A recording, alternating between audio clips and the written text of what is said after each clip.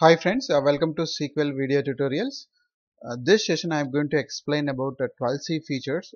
That is one I am going to give, and one by one I will give all the 12c features related to SQL.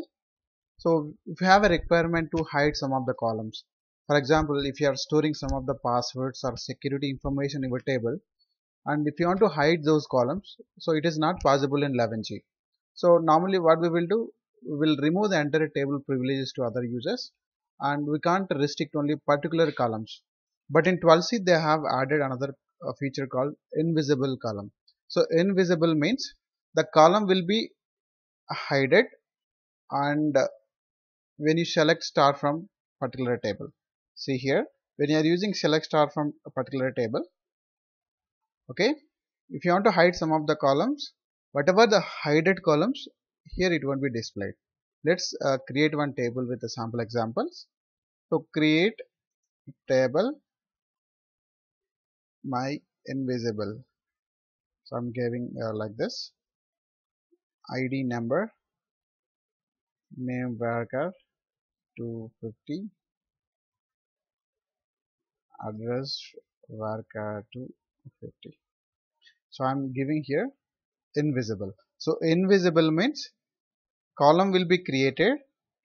See here, if you look at this, if you select star from this table, the column will be invisible. So the column you can't see here when you use select star from table. But if you are going for, if you know the column name, if you select and if you select in select query, you can see that column. So this is the concept of invisible. So if you want to make visible, okay, you can use alter command, alter table, your table name,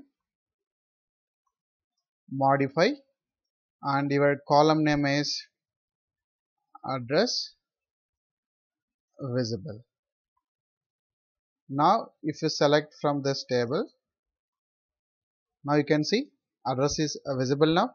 So that is the concept of invisible columns in SQL 12c features. So when we can use this invisible means, if you have a security information, and if you have a like if you are working in banking project, and those columns, if you don't want to display all the users if they are selecting star from table, so you can use invisible, and only who knows that exact column name, they can access this, table, that is specifying a column name in select class.